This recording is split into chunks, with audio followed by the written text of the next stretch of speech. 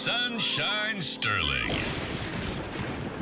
Willie Raincloud. It's time for 3 Up, 3 Down. This is the Sports Source.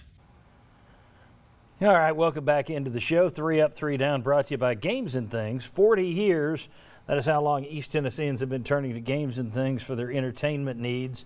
That's ping pong tables, dart boards, pool tables.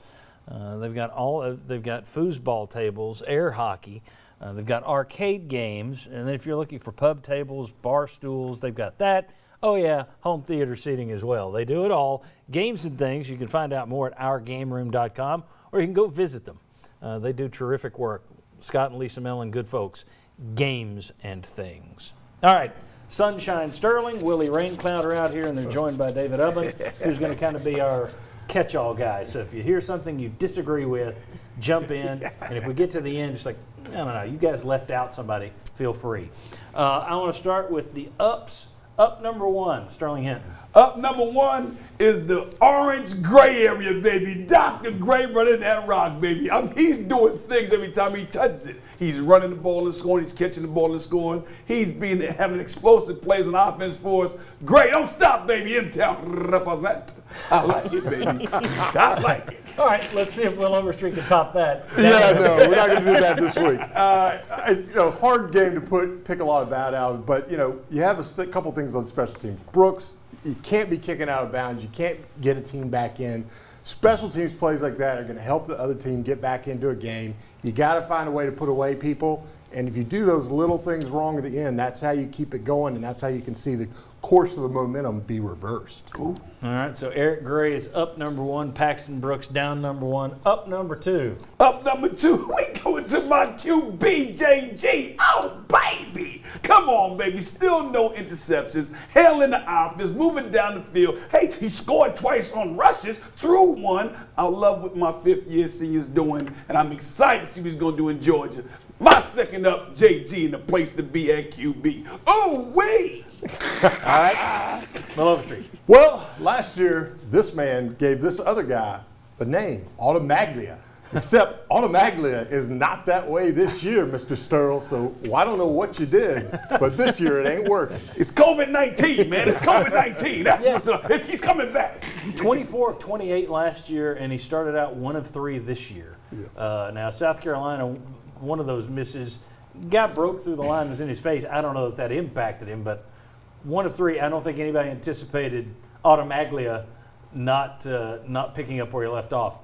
Up number 3, Sterling Hinton. Up number 3, I'm going to the second half of that two-headed monster we got running the ball for us. And the sun is shining just like Chandler, Arizona. Mr. Chandler, baby, tires always fly when he got the rock. He's trying to get to the zone when he touches it, and he opens up holes so when the gray comes, it just holds there. He takes to the house, and he also levels it down with different schemes the defense can do so JG can throw the rock. I'm going with Chandler, baby. Ty Chandler back in here one more again.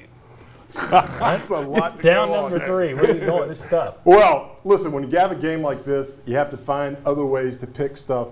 And so the down this week was, of course, the C-Note Casino.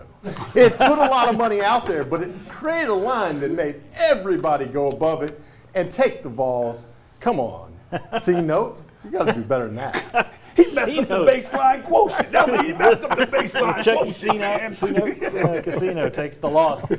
David Ubben, are there any ups and downs they left out of their individual performers? When you're dominating like that, there's not a lot of downs. Then when we're getting to the C-Note Casino as a down, Yeah. It's a short list. But I think the ups, the safeties, they fixed some of that stuff. Danico Slaughter, we didn't see a ton of him. Credit to Jalen McCullough, Theo Jackson, Trey Flowers. They kind of moved those guys. With the pick, yep. Yeah, they Flowers, moved those guys down. 10 tackles. They were a lot better in the slot. They're still trying to work without Sean Schamber there at star corner. And then I picked Jalen Hyatt to be Tennessee's number 2 receiver this season by the time the season ended. He was MIA week 1, anything but week 2. The first catch, a nice little fade route from the slot, perfect ball from JG, nice adjustment on the sideline. I mean, that was not a true freshman play. And he's speedy. Garantano likes him, trusts him. You got to like what you saw from your freshman receiver yesterday. Yeah, and I'll give DeAndre Johnson credit for another sack as well, and another hurry. He's gotten off to a hot start. The Jalen Hyatt, this you could go back to why they were stupid. There was a close situation. He ran out of bounds. I don't know if you guys caught it. The slap. He goes out of bounds. There's a guy sitting there from Missouri, no helmet on, and I saw the reaction on social media was, he just accidentally touched the guy. I thought he put his hand to his face and slapped it. Plausible deniability. I was trying to stop myself. Yeah, he ground to a halt with the guy's face, which, okay, maybe it was accidental, but you get the wrong ref on the wrong day, you can get a flag there. But yes, people had been wanting to see Jalin Hyatt this whole offseason. He'd gotten a lot of hype here in August, and I think you saw why yesterday. I also want to give an honorable mention to Mr. Banks. I mean, last week, the unfortunate situation of him playing passionately and not able to control his emotions in a couple of situations. And we, will understand things as a defensive player. He got baited a few times when he made a couple of plays from the Missouri players on the sidelines, and he walked away. They were definitely trying to bait him. They baited, and he walked away. So salute you, sir. That's a good one. It's Yes, a good sir. up. All right, Yes, very sir. good. When we come back, not that you would throw out something that isn't good, particularly good. Me?